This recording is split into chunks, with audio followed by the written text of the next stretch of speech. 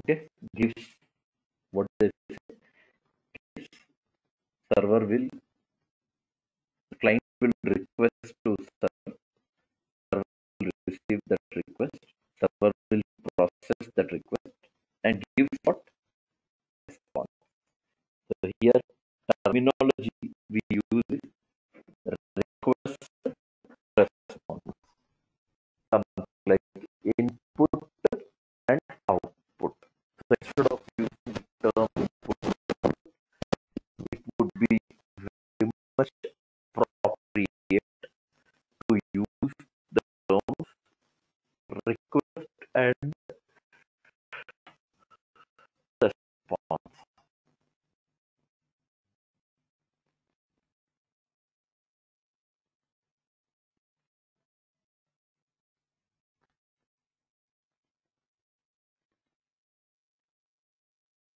Okay, that is one part. Second thing that we will highlight is what are your clients then? What are the different clients? All Internet Explorer is one client, Firefox is one client, Chrome is one client, Opera is one client, Safari is one client. They all communicate with whom? Server. Server also you have one? No, servers are also multiple. When clients are multiple, servers are also multiple. So all can communicate to whom? Server. What you're doing on internet, you say www.gmail.com. That is being sent from your system, from your browser. You are making a request.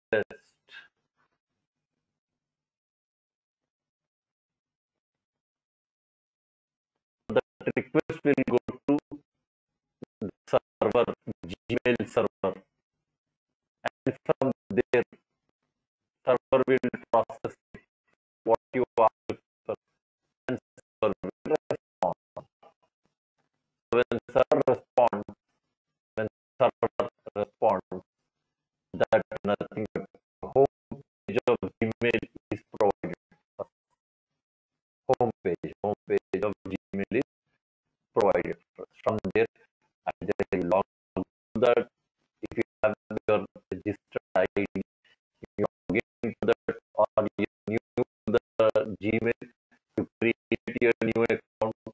You can go through the information about your Gmail. Everything is available on that home page. Exactly same thing we are going to do now for our client server technology, for our process also. So we have many servers. In that many servers, we are going to discuss about a server called IIS server, Internet Information Services server. What is that server called? IIS server it is called. So now we are going to study about that. Now, before even I go that, there is something important to know about these two things. What is it? One, what happens in your standalone application? Standalone application. If it is standalone application, it is going to run only on a particular machine, and you are going to use the resources of that particular machine. Understand? On that machine, processing will happen on that machine. All happens on that particular machine itself.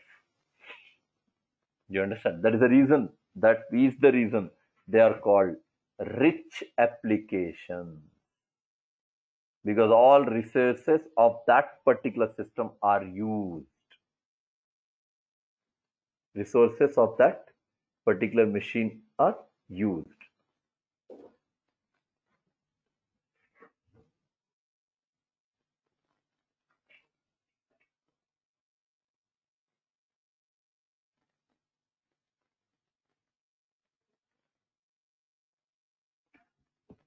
Okay, and similarly, when it comes to this one, what do you call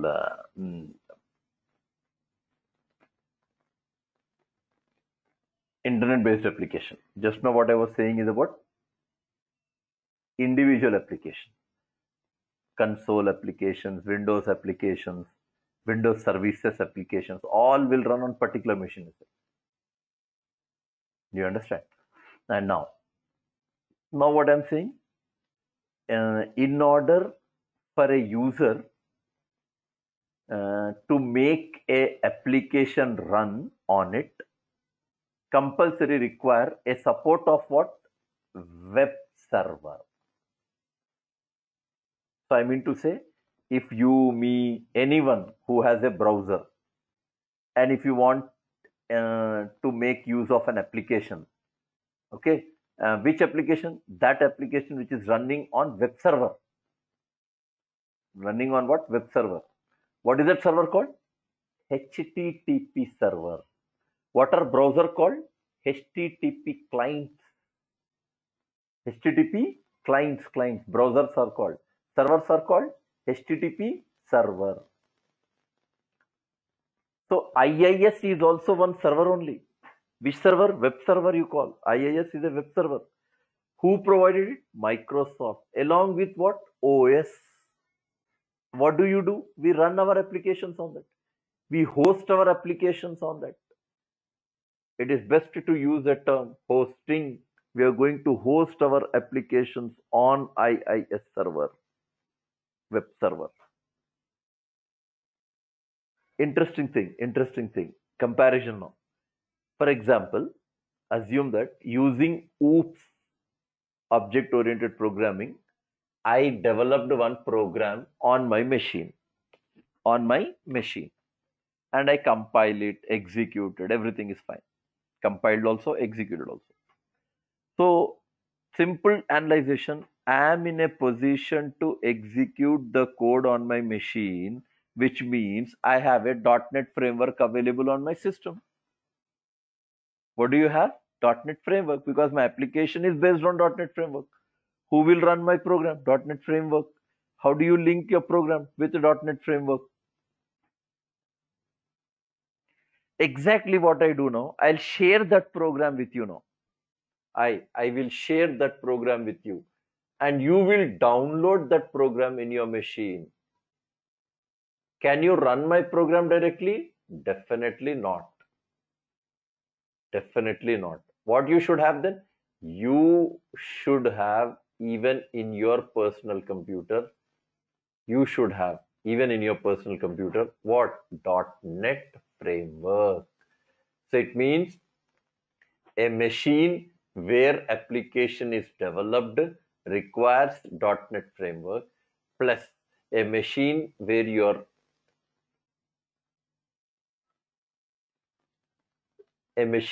are deploying the application, where you are executing the application, there also you require to have .NET framework. But what about web application? For example, I as a web developer will develop one web application on IIS server. I will develop, and you people are going to use that application. Who developed? Myself.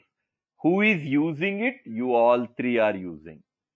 So since I develop, I run my program, I compile my program. So for on server machine, I should have .NET framework, but not on client machines. That makes a difference between what? C# and ASP.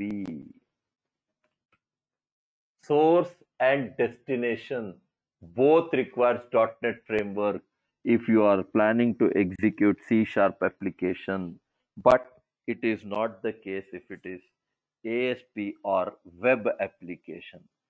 Web application is required only on .NET framework is required only on server, but not for clients. Then what client should have? Client should have only browser software. However, program is executed on server. You will be getting only response. I already developed everything. Do you understand what exactly the process is? And here, especially in this client server technology of ASP.NET, what you learn is, listen, for example, since since we have application available on server, so .NET framework is also available only on server, only on server. So I'm going to install .NET framework on server. I develop, I compile, I execute, everything is done. Clients will be given access to that server. So clients can only get the information with request and response. Okay, but they won't be, or they don't need any framework to run that application. Okay, and another important thing, what is the protocol that is used to make your server application run now? It is called HTTP protocol. We are going to use HTTP protocol, but today we find latest protocol as HTTPS protocol. But we are going to develop our web applications of ASP.NET using HTTP, not HTTPS, because in order to make HTTPS protocol on our operating system, you have to download some additional kits from internet, and then they should be installed. Then it will allow you to use HTTPS protocol. But as now we don't have that process, so obviously we will be learning how to develop web application on what? HTTP, using HTTP protocol. And remember another important thing, HTTP protocol has been designed, or it has been developed by W3C. Who developed W3C? I already said W3C is one non-profit organization. So whenever W3C develops something, it is not for a particular company. It is for the benefit of all the companies. First point on HTTP protocol. It is a W3C specification. And it is always what? Secured. Simple example you take, simple example. We studied in HTML, about formatting tags. Formatting tags. Bold, strong, italic, emphasize, subscript, superscript, underline, strike out. We studied all these things. Formatting tags. Now in that formatting tags, if I use a formatting tag called B, bold, on any browser you run, on any browser, the meaning of B will not change. That is what that is what W3C has done. It made B to understand to all browsers as bold only. W3C doesn't say that B means bold for Internet Explorer, B means bright for Chrome, B means black for someone else, B means something else for something else. It doesn't make such point, W3C. W3C says all browsers will have an ability to run HTML tags.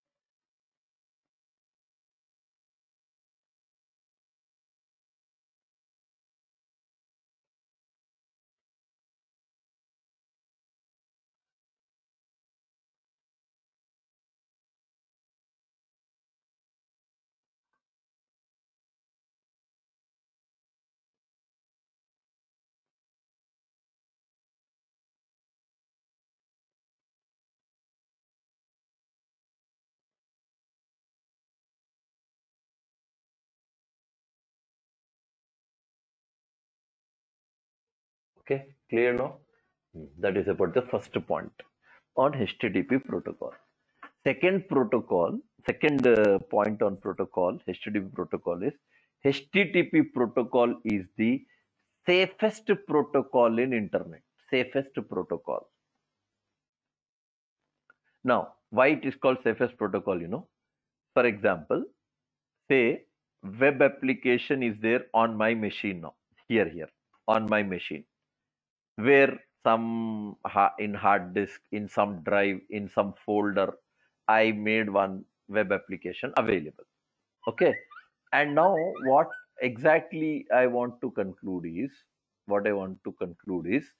for example, here, uh, if at all, I give access to all the people, whoever want to use my web application, I give permissions for them. I give permissions for them. So to whom I'll give? So like for example, I'll give permissions around the globe. Whoever wants to access, they can access my website. It's my personal website. It contains my profile. It contains my courses, what I teach. It contains brochures. It contains everything it contains about my this one. And I give privileges to everyone. So now what happens? For example, X user will access my website from his machine, from his browser, and connects to my machine, that is server, and from my hard disk, my file will be given as response to him. He is sitting in some corner of the world. I am sitting in some corner of the world, but he is in a position to interact with my machine, and he is in a position to get the data from my machine, and he'll be produced the output in the form of response. Now, my question is, when that person communicates with my machine, can I extract his hard disk information from server? Can I extract that client's hard disk? Can I access what is there in his machine? Can I do that? If this would have been a case, today no one would have been using internet. No one, because it would not have been made your information secured. People would have just like that access your hard disk and extract, and they would have stolen a lot information from your machine. That server will not allow. Server gives response, but server cannot access client. That is the reason it is called. What is it called? Safest protocol in internet.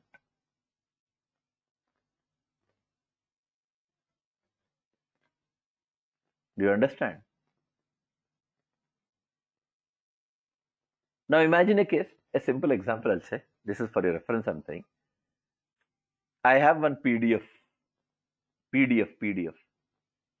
and you people want to use that PDF. Where is PDF? In my hard disk. So what you are doing? You are extracting that hard disk. You are trying to get that PDF information. So what will happen in that scenario? What will happen? Will server give you that information in your hard disk? No, server will allow you to download. Server will allow you to download. Do you understand? Server will allow you to download the software. So when you download, what will happen? Exactly what will happen when they download? When you download, that software will come, or the PDF will come and loads in, or it will be downloaded in your machine. Now you want printout of the PDF, you send that PDF to printout. Server will not send that document to printout. Server will not send that PDF to printer. Server will ask you to download, and after downloading, You manually have to send that information to what? Printer. Do you understand?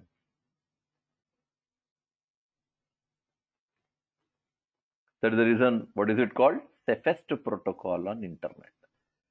Third point on HTTP protocol. Remember, HTTP protocol is called stateless protocol. What is it called? Stateless protocol. Why? Why? Simple, simple. You make from your browser, you make a request to my server. Okay, you make a request. So server will your request will come to my server.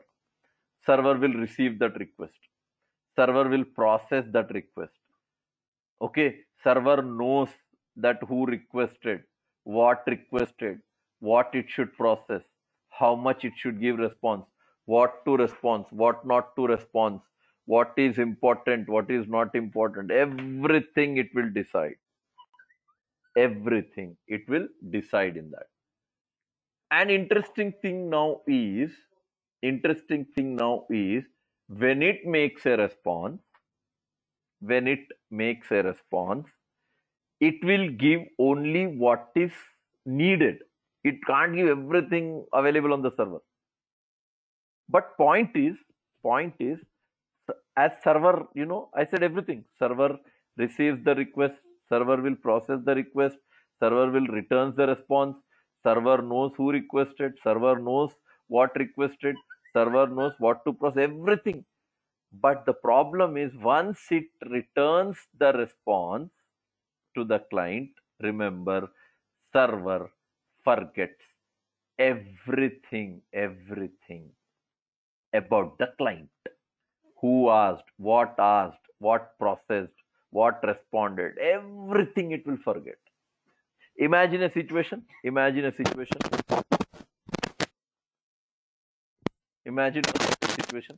I have a class strength of, say, for example, 500 students in a class.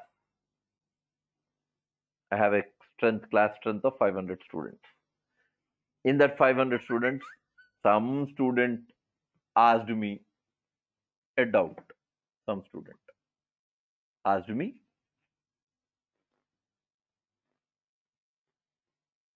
okay.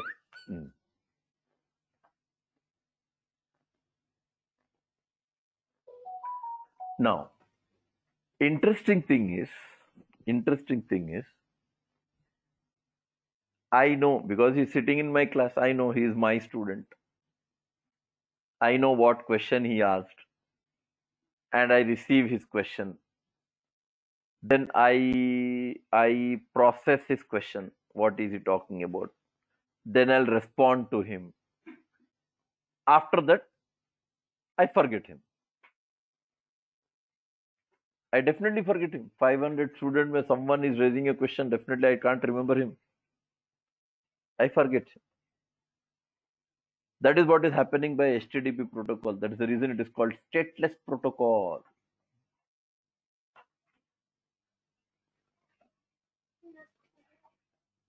So what is now you need? We want server to remember us. Server should remember me because I may go back to server for something else also. For that reason, in ASP.NET, we have one of the most important topics to study called state management techniques. State management techniques. So in that state management techniques, we'll get back to you. How do you make a server remember you? How do you make a server process your continuation of your previous request? How do you make your server to return a continuation of previous response? These things we will do in which topic I said? State management techniques. And we can make server remember about us using state management. Around 7 techniques, 6 or 7 techniques are there in that. 6 or 7 techniques. Do you understand what exactly I'm talking about? So these are the different things that are available for our.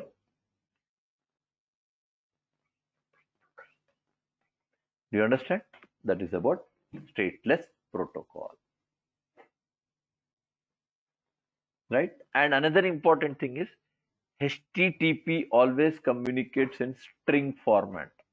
That is the reason HTTP is always virus free. And interesting thing is it is platform independent. Any browser you take, on any device you take, laptop also same google.com will come. Small device that is your mobile, there also you'll get same google.com, right? Even if I go on tablet, I'll get same google.com. Even if I'm using desktop also same google.com. Everywhere I'll get same google.com. No one will restrict me to access that google.com. Platform independent. Any from anywhere I can access, from any device, from any operating system. You're using Google on Android, you're using Google on iOS, you're using Google on Windows, you're using Google on Linux, you're using Google on various other operating systems, right? And another important thing is HTTP protocol always works on pull technology. Pull technology. It means whatever is there on the server, you can pull everything. Everything available on web server, you can pull. But you can push only if server allows you. Can you upload your resume on any website just like that? On any website, can you just upload your resume on any simple example? Let me ask you. You go to amazon.in. Can you upload your resume there? They should give you privileges. They should give you permission. Then you can upload something on their server. But can you access anything from their server? Yeah. You go to hundreds of categories of the products. You go to hundreds of comparisons. They don't restrict you for that. Pull technology, pull the information. Pushing is not allowed. Pushing is allowed based on permission. Pulling doesn't require any permission. Do you understand? Total 4 to 5 points I said on HTTP protocol. One, designed by W3C. I said second is safest protocol. Third, I said stateless protocol. Always communicates in string and it works on pull technology. That's it. This is theory about web server and web client. That's it. Tomorrow's class I'll be talking about something called CGI variables, and we'll talk about get method, post method, and after that we will see how to install IIS server. Tomorrow's class we will be learning how to install IIS server, and after that I'll show you one or two small examples on how to make your application run on IIS. Then we will start off with classic ASP.